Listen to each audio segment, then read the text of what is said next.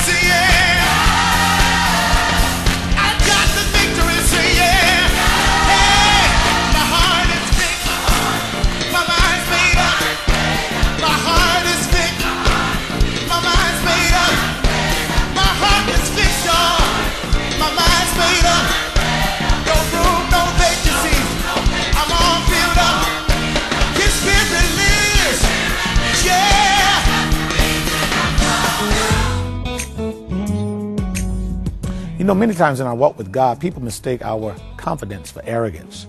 Arrogance is when you're depending upon your own ability, but confidence is when you're relying on the power of God and Almighty Christ. The message that I'm preaching on today is entitled, Don't Hate My Confidence. Yes, the Bible teaches us to walk in humility, but Paul declares that we must be confident, knowing that he which hath begun a great work in us, he will perform it until the day of Jesus Christ. And also the Word of God admonishes us to have confidence in God, that when we ask him for something, we believe that we already have it. Enjoy this message on today. Don't hate my confidence. Not me, or it's not I, but Paul says it's the Christ that dwelleth on the inside of me. So I'm confident on my limitations. I'm confident on who I am. I'm confident on what I can do and what I cannot do. But one thing I know, that as long as I have the Spirit of God in me, I can do all things through Christ that he has appointed for me to do. Come on and shout glory, somebody. So then when I look at my confidence, it says that I know who I am in God. When I look at my confidence, I'm not saying that I am better than anybody else, because I am susceptible to all of the failures and all of the faults and all of the insecurities that anybody else can fall up under. That's why I have to continue to discipline my flesh, and that's why I have to continue to read my word, and that's why I have to continue to feed my spirit with the word of God, because I know that I am weak as water when I am outside of God. But as long as I am inside of God, I am strong as a rock. I am strong as an ox. Am I helping somebody up in here? So I'm not walking around with arrogance, thinking that I can outdo you. I'm not thinking that I'm better than you. I'm not thinking that you will never be on my level. But I am walking with a confidence that I have in God, that says if God wants to bless me, it don't matter to me what you think about it. You just got to get with it. If God wants to smile on me, I'm not going to tell him, but don't do it so much, because I don't want everybody mad at me. God, smile on me as much as you want. You can wink and twinkle at me all day long, and everybody around me just got to get with it. If you choose to leave my friend in the hood and take me to Beverly Hills 90210, they just got to deal with it. If they still riding a bus, but you blessed me with a Rolls Royce, they just got to deal with it. If they've been preaching and they ain't got no anointing, and I just started preaching yesterday and the anointing is falling all over me, they just got to deal with it. Tell that neighbor, don't hate my confidence. Is there anybody that want to be everything that God has called you to be? Is there anybody that want to be all that the Lord has called you to be? You understand that for you to go to that level in God, that you can't worry about people around you. You can't worry about what everybody thinks, and you can't be considerate of everybody's feelings, because if you tried to make everybody comfortable, you would never be able to go anywhere. There's some places that God is taking you that you just gonna have to tell some people bye-bye. There's some places God is taking you where he gonna have to cut some strings off. There's some places that God is taking you where you gonna have to dismiss yourself from some people because they ain't gonna be able to handle it. As long as both of y'all struggling, they want to be your friend. But when God start taking you up, oh, you changing. You got that right, I'm changing. I done waited a long time for this change. And I believe that I'm going to give God a praise while the change is taking place. Am I talking to somebody in here? Tell that neighbor, don't hate my confidence. I wish I had some confident people up in here that would give a neighbor a high five and tell a neighbor, I've been waiting on the Lord to do some things. I've been waiting on God to take me some places, and I just found out that I've been trying to go there on my own. I can't go there on my own because God has seasons and God has timings. And now that I read the Word of God, the Word of God is clear. He says if we receive the witness of men, then the witness of God is greater. So if you think that some people who don't have the Spirit of God are great folk, if you're looking at some athletes that ain't giving God no credit, and there you are wearing their jerseys, and there you are talking about I want to be like this one and I want to be like that one, and they ain't never giving God the glory, never giving God the praise. Well, if you believe their witness, then the witness of God has got to be greater than them. I don't care who makes a basket or throws a touchdown or hit the ball clear out the stadium. I'm walking with somebody that can lay hands on the sick and they can recover. I'm hanging with somebody that can walk to a 4-day-old grave and say, Lazarus, come forth, and here he comes forth, bound hand and foot. Is there anybody that's walking in the confidence of God?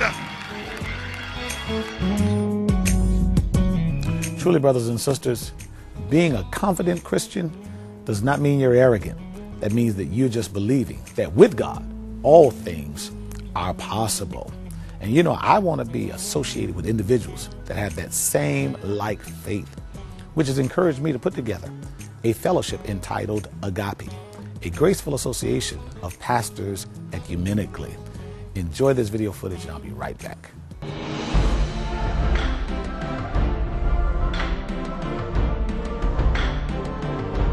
For the past 13 years, we've been presenting this Pastors and Church Leaders Conference. And I've been bombarded probably over the last 5 or 6 years by pastors needing and wanting to be coached or mentored.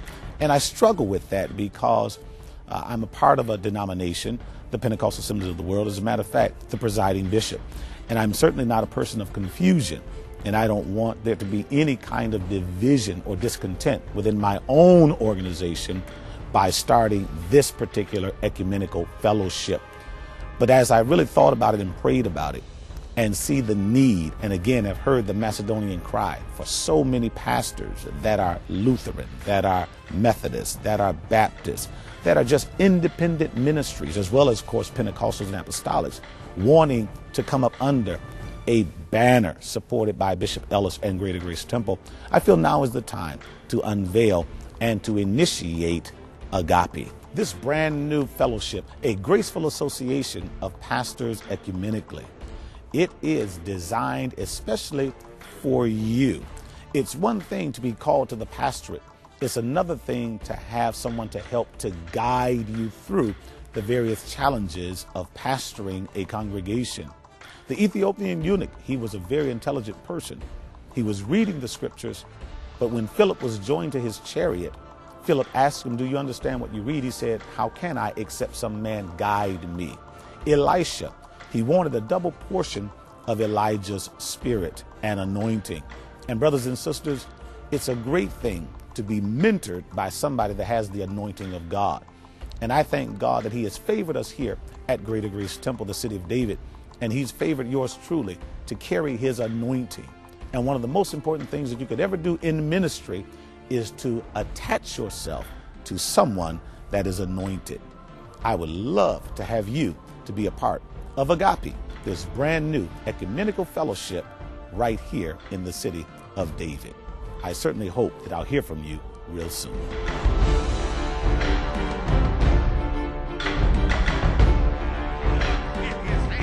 He said, no man takes my life. I've got power to lay it down, and I've got power to take it up again. But here is the great thing. He walked with confidence. He walked with authority. He walked with power cloud, but he did not keep it unto himself.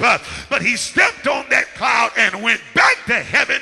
And 10 days later, he poured out of his spirit into those 120 that were assembled in the upper room. And now everybody that has received the Spirit of God, they have the power of God. Everybody that has received the Spirit of God, they have the authority of God. And shame on you if you ain't using your authority. Shame on you if you're not using your power. Shame on you if you let the devil ride your back and you can't do nothing about it. Lift yourself up and get that enemy off you and use the power of God to tell the devil, I will not walk in torment, but I will walk in authority. I might be sick, but I'm walking in authority. I might be down, but I'm walking in confidence. Is there anybody that will not let your circumstance dictate your outlook? Is there anybody that might be broke, but you still got confidence? Anybody in here that might be sick, but you still got confidence? I dare you to give that neighbor a high five and tell them, neighbor, don't hate on me. I'm just confident. What are you confident about? I'm confident that God is on my side. And greater is he that's in me than he that's in the world. What are you confident about? I'm confident that God is able to do exceedingly abundantly above all that I can ask or think. Don't hate on me. What are you comfortable about? I'm confident that yea, though I walk through the valley of the shadow of death, God is with me. Goodness and mercy is following me. What are you confident about? I'm confident that God is my refuge and my strength. He's a present help in trouble.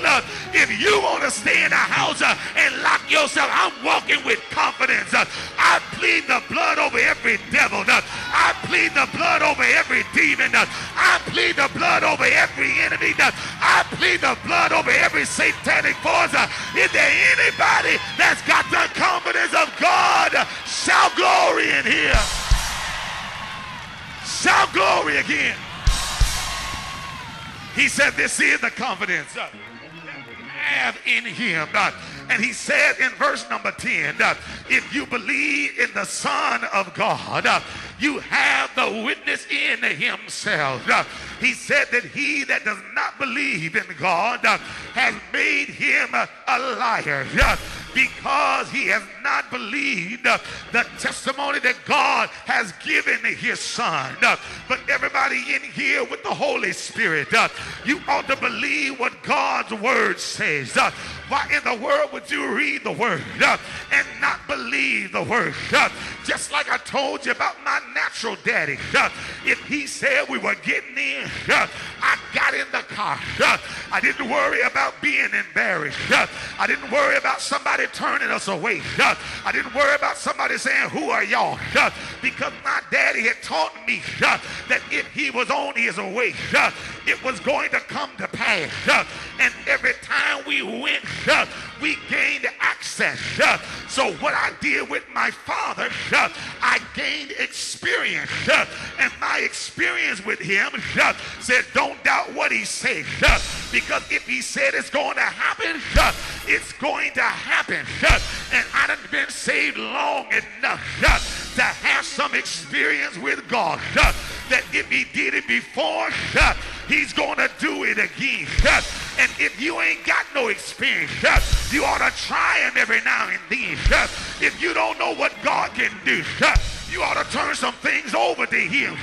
Is there anybody in here that ever had to give something to the Lord and let him work it out and let him handle it and let him make a way? I wish I had two people that could tell somebody that there was a time when I didn't think I was going to make it, and in the midst of nowhere, here comes Jesus and walked into my situation and made everything all right. I wish I had 3 or 4 people that could tell somebody I was down to the last hour and I was just about to give up. But before I threw in the towel, God said, wait a minute. I'm right here by your side. There's somebody in here that thought you were forsaken, but all of a sudden, God stepped in the room. I got some sick people in here that laid in the hospital bed and didn't know what was going to happen. But in the midnight hour, God got in the bed and told you, I got you covered. Is there anybody in here that thought you were going to lose everything, but God made a way out of no way? I dare you to tell somebody, don't hate on me if I believe God. Don't hate on me if I trust God. Don't hate on me if I'm secure in God. Is there anybody that will walk like you got it going on? That will walk like everything's all right? That will walk like all is well? Look at that neighbor and tell them, neighbor, I'm in some rough times I'm going through right now, but I know that everything is all right. That's why I can praise God in my storm. That's why I can praise God through my tears. That's why I can praise God through my hurt, through my pain. Is there anybody that had to cry all night long, but you woke up, wiped your tears, and walked out the house, and didn't nobody know it? Is there anybody that lost your job, but when you came to church, you still had a praise, you still had a worship, you still gave God the glory? Give that neighbor a high five and tell him, neighbor, don't hate on me. I'm just believing what God says. Tell him, neighbor, did you not know that God is everything? He's my all in all. He's my wheel in the middle of a wheel. He's my shelter when I'm weak and worn. He's a roof over my head. He's my provider. He's my supplier. He's my sufficiency. Is there anybody that will walk with confidence, that will talk with confidence? Look at that neighbor and shake that neighbor's hand and tell him, neighbor, if you hate on me, that's your problem. If you can't deal with me, that's your dilemma. If you can't handle me, then you got to deal with it. But as of this day, I'm believing every promise that God made to me. I'm believing every word that God spoke to me. I'm believing everything that God said. Say yeah.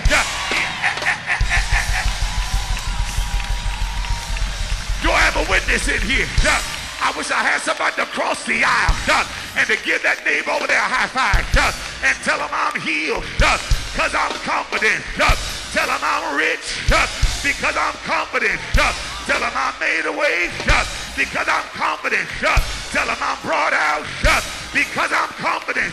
Tell him I am the head because I'm confident. Tell him I am above because I'm confident. Tell him I'm coming out because I'm confident. Tell him I'm victorious because I'm confident. Is there anybody that will look at the devil and say, I'm a winner? I may be broke, but I'm a winner. I may be sick, but I'm a winner. Say it, say it, say it, say it. Woo! I wish I had some praising folk up in here. I wish I had some confident praisers.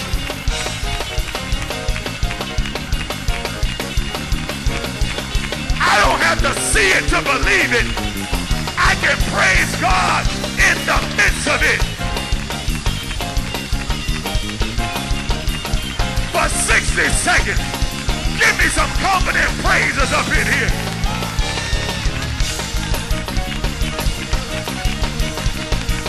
I'm broke, but I'm a praiser. I might be sick, but I'm a praiser. I might be down right now, but I'm still a praiser because I've got confidence. Woo!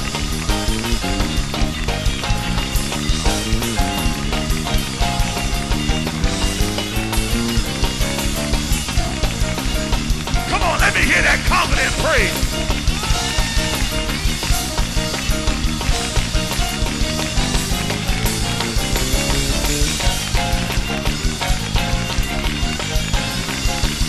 Let the devil hear it. He thought he had you down. He thought he had you bound. But I'm still giving God a praise. Shake them handcuffs off and give God a praise.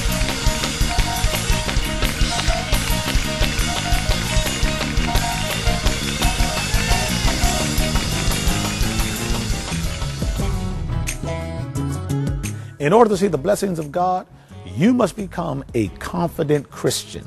You must walk knowing that God is able, that God can, and that God will. When you come to him, believe that the work is already done. And that will show God that you're not just coming asking for something that maybe he can do, but you're asking him for that which he can do. And you're believing that by faith, it's already done.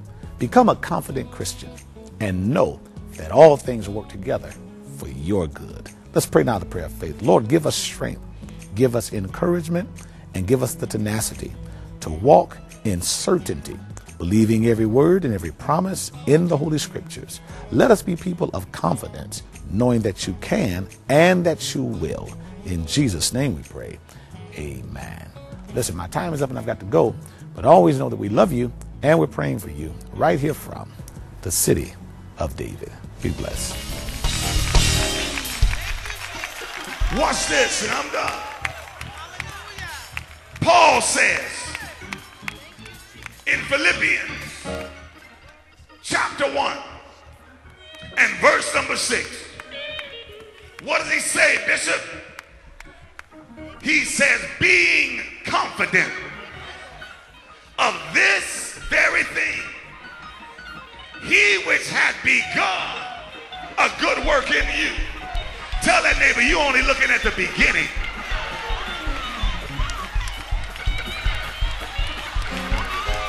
Watch this. A praise is getting ready to erupt up in here. Tell that neighbor, you're only looking at the beginning. Tell them I'm a Christian in the rough. Tell them I'm a Christian in the rough. And even though it looked like you're down, even though it looked like you're hurting, even though you look like you're going through, a diamond in the rough has got to be polished. A diamond in the rough has got to be massaged. A diamond in the rough has got to be swollen up. Tell that neighbor, God is squeezing me. God is polishing me. God is rubbing me. But when he gets done, I'm coming out with confidence. I'm coming out with authority. I'm coming out with a praise. Give somebody a high five and tell them, don't hate on me.